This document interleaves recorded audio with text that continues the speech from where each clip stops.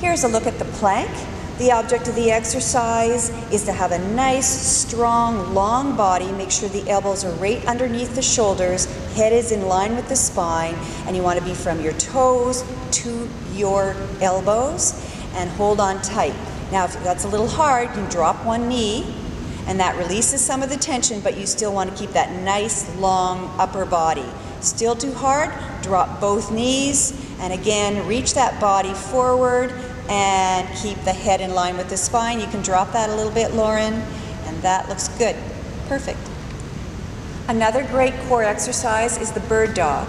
So what you want to do here, again, that nice long body is the objective. You lift the opposite arm and the leg, and you want a straight line, and the head is down in line with the spine, and you want to balance. So opposite arm and leg are lifted, knee is right underneath the hips, hand is right underneath the shoulders. Get nice and long. Reach out nice and long there, Lauren.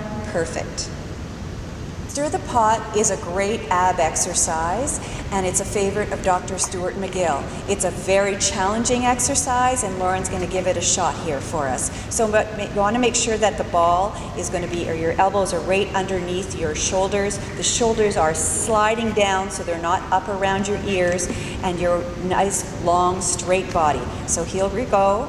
So Lauren's going to come up on her body. That's it. Drop the hips a little bit, and she's going to stir that ball around. So stir that pot, Lauren, and the other direction. Good. If that's challenging, you can drop to your knees. Still elongate that body. Put those knees a little bit further back, Lauren. Now stir the pot. Perfect. Nice. Get the head down. Look perfect. And nice tension in that body. Great job.